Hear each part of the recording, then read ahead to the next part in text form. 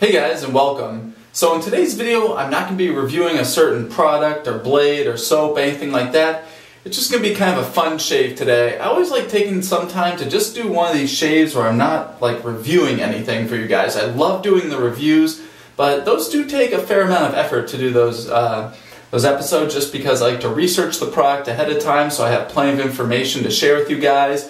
And during the shave, I'm always super tuned into the shave so I can give you guys the best feedback about the performance of that product, which I love doing. I really like that aspect of making these videos. But sometimes it's just nice taking a step back and just, enjoying this process and enjoying the shaves and using some of the products that I do like that I've discovered through all these reviews and everything like that. So that's what I'm going to be doing today. Just kind of like a fun shave. It's the weekend, I have a little bit extra time. I know I said I was going to be doing a straight razor shave, but today's a little bit busy because there's other stuff I want to get done. So I'm not going to be doing the straight razor shave today. So just kind of a fun safety razor shave. I hope you guys are enjoying your process of shaving. I hope that you guys are getting good shaves out of it, that you're enjoying the entire process, that you have good products you're using. But I also hope that you guys don't feel like you need to always invest in new soaps, new blades, new razors. I know I often have a lot of new stuff that I'm using, but I get those so I can do the reviews. So hopefully if you guys are interested in one of those products, you can use that review to get more information about the product to make a buying choice off of that. So anyway, if I was really not doing these videos, I could really picture myself just having a few razors, a few different types of blades, a few soaps, maybe like a couple boar hair brushes, something like that, and I'd be perfectly happy. Honestly, if I had to grab a razor, a brush, and like one or two soaps and like one type of blade, I'd be happy, because that's what I travel with, and I really enjoy traveling. It's just a simplified process. I have just some of my core gear there. So anyway, I just hope you guys don't get caught up in all that, because I know I'm always throwing new products at you guys, so I hope you are enjoying the process and getting good shaves and using those reviews. Not as that you need to get the next best, greatest thing out there, but making buying choices from that. Anyway, quick aside there. For today's shave, I'm going to be starting out with a pre-shave soap. This is the one that was a combo product between Razor Rock and How to Grow a Mustache. They each individually now, How to Grow a Mustache is now Phoenix Artisan Accoutrements. They have a couple pre-shave soaps, and Razor Rock has a few pre-shave soaps, but I don't know if they're making this combo anymore, and it did not come in a tin. It just came wrapped up, but I took it, put it in an old tin here. Here's a soap.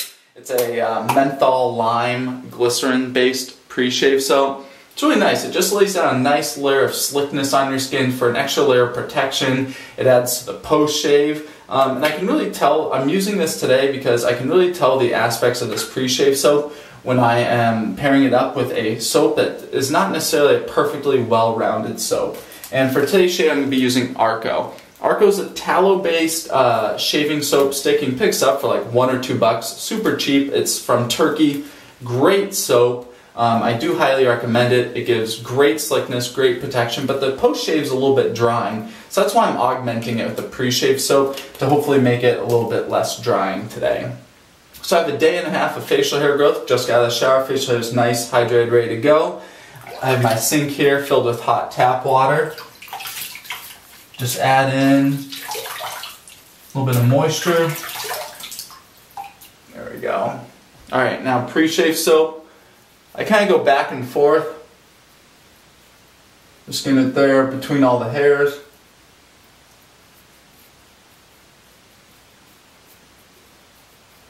Alright, then as recommended from the manufacturer, against the grain.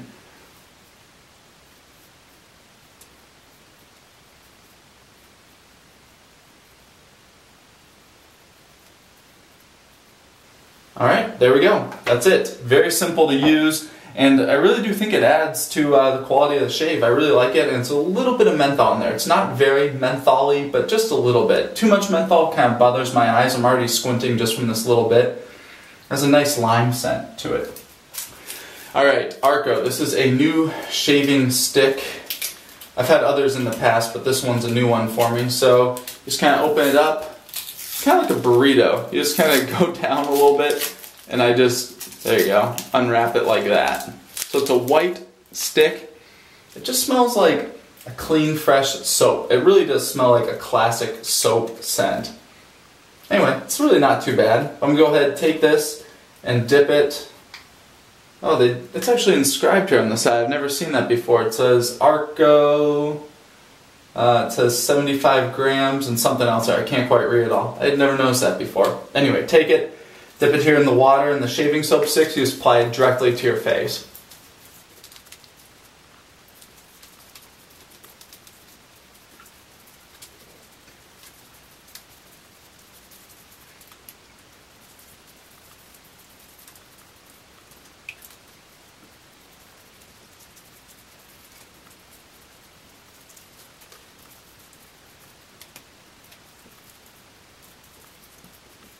Alright, I'm sure I have more on here than I could ever possibly need for this shave, but I'd rather overload than underload.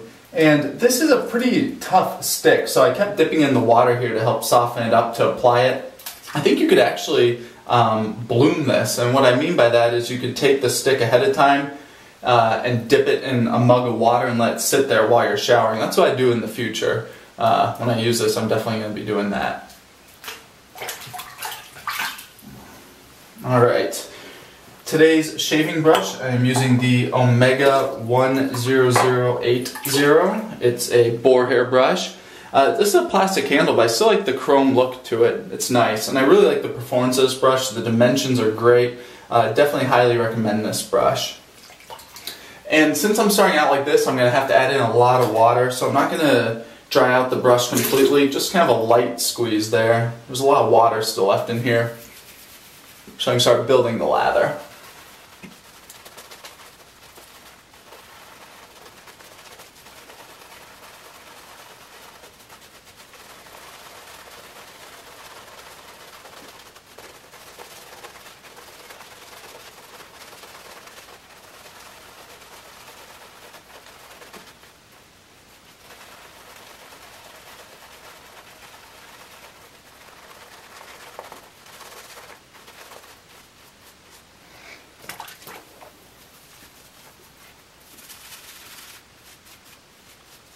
Alright, so there's a problem here. This lather is foamy. I don't know if you guys can see this, but there's really big air bubbles in there, and it's not developing that nice thick lather. Look at it dissipating here. You can start to see my skin through the lather. I do not use lathers like this. When it starts doing this, it just does not, it hasn't developed that nice, thick, rich, full lather that'll give you the protection you need. It's still slick, but just not protective. So I'm not going to shave with this. I could go back and play around, but for the sake of time, once a soap kind of does this once on me, I don't really mess around with it anymore. I just switch to something that I know is not going to do this. So I'm going to go ahead and do that.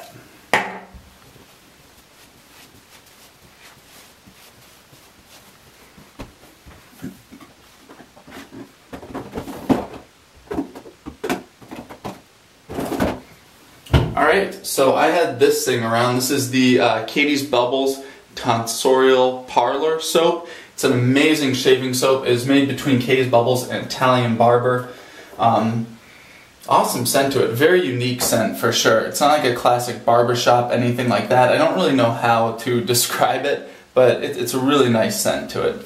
And I chose this soap because it's a little bit softer. So because I did not obviously bloom this soap, because I just picked it up out of my cabinet down here, I need something a little bit softer so I can load up into my brush. So I just cleaned out my brush here, get out the water, and gonna load up.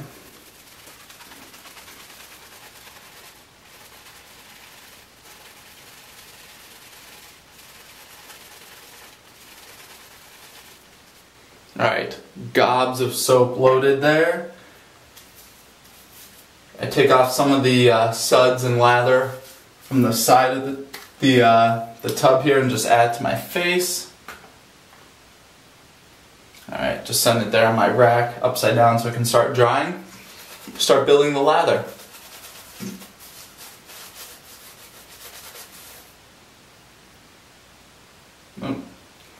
I have one of my wife's hairs in here somehow, and she has longer hair, and it's just kind of gross. I'll deal with that later, but don't want that in my lather.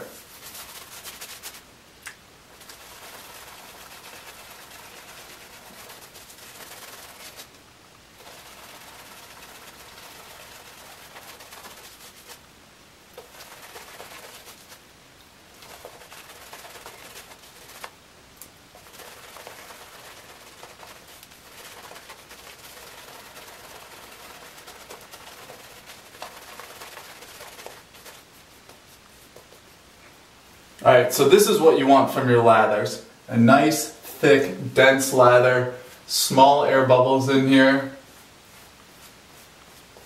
Nice, stable lather. Beautiful. I think you guys, well at least I hope you guys can see a difference there in the lathers from the previous one. This is a much different lather. This is what I want. This is what I get every time I shave because I think you need this to get an excellent shave. Alright, today's razor going with the Merkur 34C. This is my all-time favorite razor, and in here I have a Vashgod blade. I picked this blade up in one of my blade reviews, one of my recent ones. It was my first time using these blades, and they are awesome. These blades are incredible. They gave me such a nice shave. I really, really like these blades a lot. These have skyrocketed to the top of my list, at least up there near the very top. You know, one of the few blades I'd kind of bounce between and go back to for different shaves, for sure. But it's right up there with Persona Lab Blues, which you guys know are my favorite blades. These are super, super impressive, and I'm really glad that I did the blade review series and found these blades. And I'm hoping that throughout the series I'll continue to find more blades like that. There are gems out there that work great for me. I have a fresh Vashgod in here. First pass going with the grain.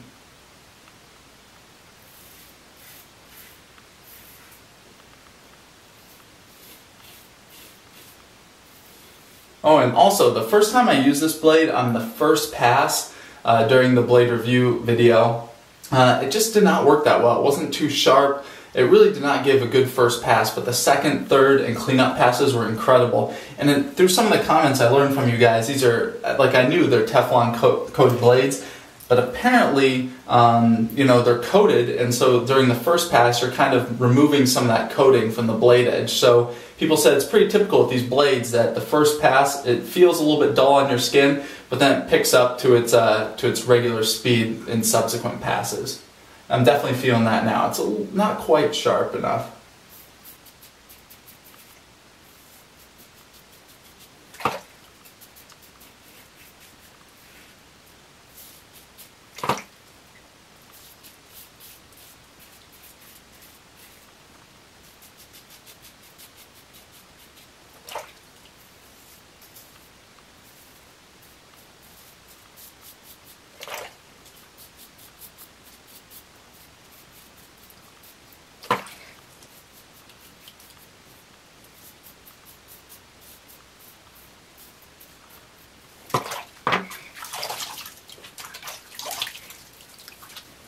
There we go. Nice first pass. Like I mentioned, these blades need some time to pick up speed as you're removing some of that Teflon coating.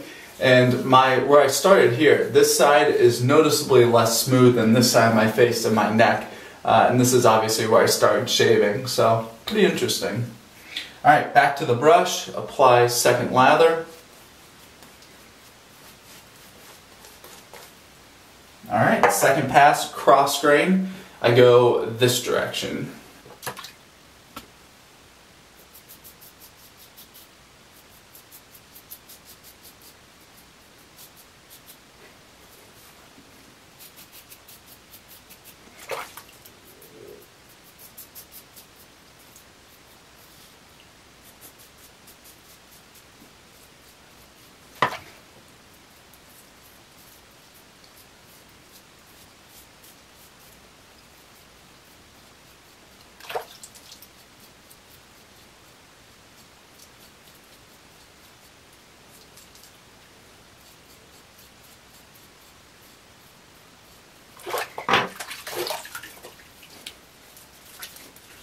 Awesome second pass. These blades are definitely up to speed now. Really, really smooth pass.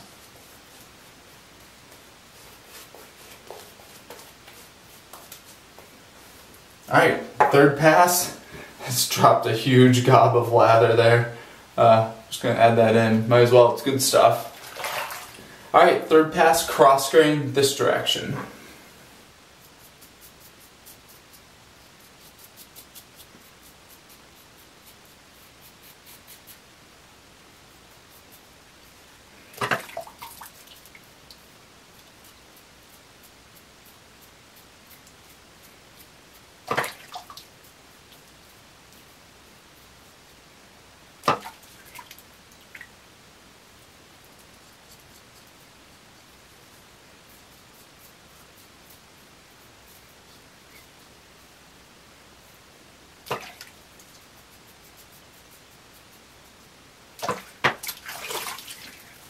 Oh yeah, there we go. This shave is feeling awesome. Wow.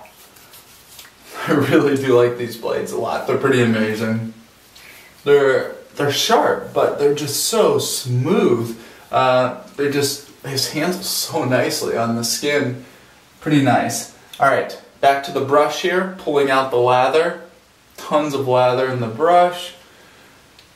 So I do this as my cleanup pass because, you know, a lot of guys, they just, you know, they do their full shave and then they feel the results of the shave once they've cleaned up already and gotten rid of their lather. And I like doing this now because I can feel around if there's any area I want to get, because every once in a while I miss little spots, and I do like cleaning up my mustache area to get it nice and close. So I do this for multiple reasons, and I like it. It takes a little bit extra time, but I think it's really worth it.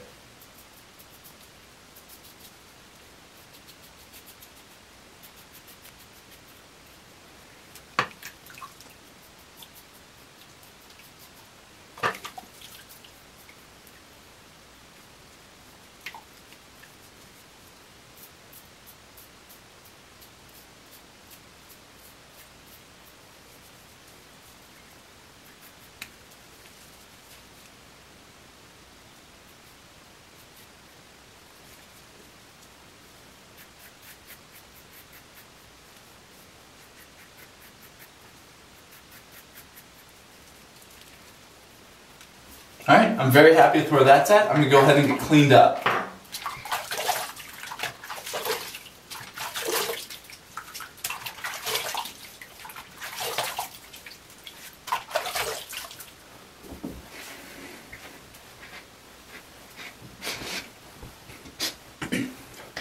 Alright, feeling around here? Awesome. So smooth, nice and close. Of course, after I was lauding how smooth these blades are, I went ahead and nicked myself right here in my chin. Oh well, not a big deal. It's not really bleeding too much. I'll hit it with the styptic pencil anyway. Just might as well stop it now. So this is a Clubman Pinod styptic pencil. I recommend you guys pick one up. I think Walmart has them and most drugstores do. You can wet it ahead of time, or you can just rub it on your skin. There. And then make sure you dry it off before you put it away, because the water degrades the pencil. So you can come back in and just be kind of like powdery, so make sure you dry it off nice before you put it away. Alright, for my post-shave today, I'm starting with the Captain's Choice Bay Rum Aftershave. Awesome stuff. This is my favorite Bay Rum scent. This is alcohol based, so this is going to burn. But the Bay Rum scent's amazing.